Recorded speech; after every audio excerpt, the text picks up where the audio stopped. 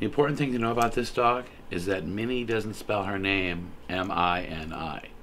It's M-I-N-N-I-E. Very important. There's a distinction because she is not a miniature dog.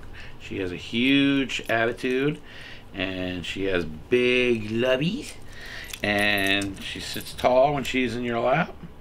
She gets along with big dogs under the desk. She's an awesome little dog in the office. So Minnie and I go way back. She was a puppy when I first met her. And I have to admit, I think I trained her wrong. Because now she's crazy about weird things. And I'm really sorry about that.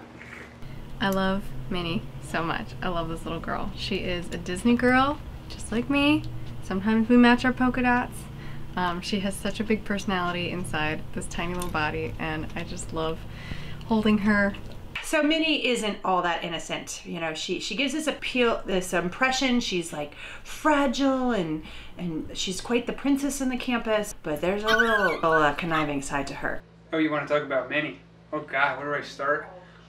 You always feel like something's wrong because she's always like yaping at you, or you know, she's cute as can be. She's so little, you go to pick her up and she starts biting at you.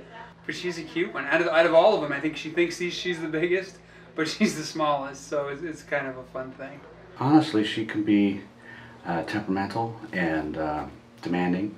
She likes to cry a lot. She got stepped on once when she was a puppy, and now if you get anywhere close to her, she starts to scream and yelp. I don't know what they're all talking about. I love this dog. She's my first dog I've ever had, but she is so high maintenance. I have a 15-month-old baby at home, and she whines and cries less than this cute little girl, but I still love her.